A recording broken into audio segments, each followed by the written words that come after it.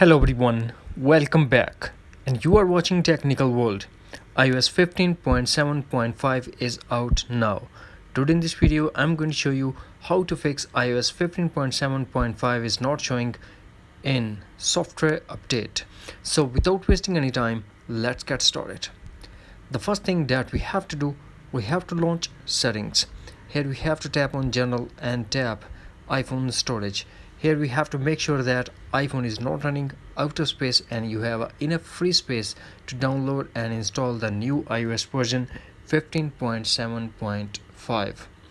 After that, we have to go back to general and tap background app refresh, tap again and turn off background. We have to go back to general and tap transfer reset iPhone, tap reset and tap reset all settings.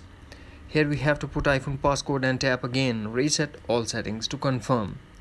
After doing these all settings, if you're still facing the same issue, then we have to check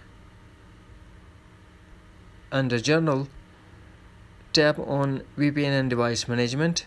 Here we have to check the list is there is any beta software profile on your iPhone, then tap on it and tap remove profile. Here we have to put iPhone passcode and tap remove to confirm. If you want to restart your iPhone, tap on restart, otherwise leave it as it is and tap on not now. Now force close all the apps that are running in the background and launch settings again. Then tap general and tap software update, and hopefully you will get rid of this issue and you are ready to download iOS 15.7.5 for your iPhone.